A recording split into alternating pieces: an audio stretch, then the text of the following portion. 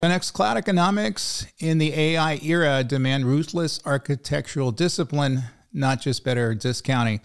And this kind of goes to things I've been screaming about for many years, that if we're going to build these very expensive systems and very process excessive systems, which is what AI is, and also data excessive systems, which is what AI is, then we're going to have to think about optimizing the architectures that we're using in the infrastructure to build our cloud frameworks, our non-cloud frameworks around this technology.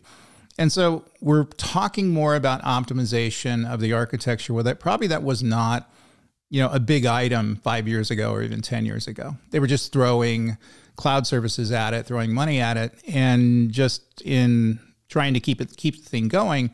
And it didn't really matter how they were consuming the resources. And that's why we're seeing repatriation these days. In many cases, people are spending, as much as 10 times what they thought they were on the hyperscalers because of these inefficient architectures and these inefficient application deployments that sit in the cloud. So many of the lifting and shifting we did 10 years ago, 15 years ago, ended up just being under-optimized bunch of applications that we have to fix. And so that's why we're seeing this today. And so now that the AI stuff is starting to emerge, hugely resource intensive, hugely infrastructure intensive, people are asking, I think rightfully so, the questions around how we're going to optimize those architectures. And that's primarily, when I get questions from businesses out there, they want to know how that's done. And you do it via architecture, just like anything else.